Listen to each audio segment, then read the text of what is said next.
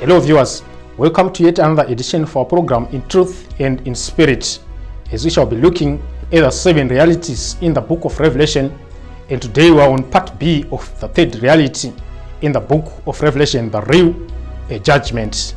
I will read from Revelation chapter 20, verse number 12. It says, "And I saw the dead, small and great, stand before God, and the books were opened, and another book was opened, which is the book of life.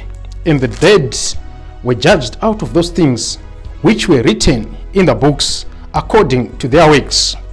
Now, in our first edition, we looked at the investigative judgment. So we want to look at 2 other aspects, which are review judgment and final judgment.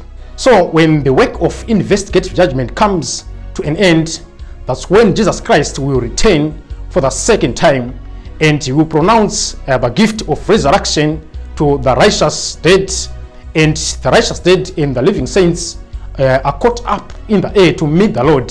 Upon his coming, the wicked living will die upon seeing the coming master. So the righteous will go to heaven with Christ for 1,000 years. During this period of 1,000 years, the earth will be, the planet Earth will be utterly desolate with the devil and his angels.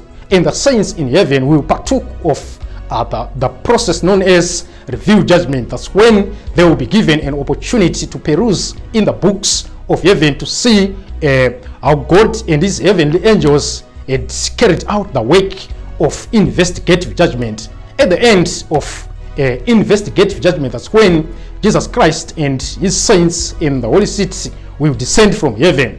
As they will be about to approach this planet Earth, that's when Jesus Christ will pronounce resurrection upon the wicked dead, and they will form one team together with the devil and his angels. They will try to fight Jesus Christ in order to occupy the new city, the new Jerusalem. Then Jesus Christ will command fire to come from heaven and from earth and consume the devil and his angels. The work of great controversy will come to an end. Sin and sinners will be no more. That's final judgment. So brothers and sisters, this is the time for you and me to take Christ at his word. This is time for you and me to make our ways right, for there is a real judgment to come. May the good Lord bless the reading of his word. I'm Nakunyada on our program In Truth and in Spirit.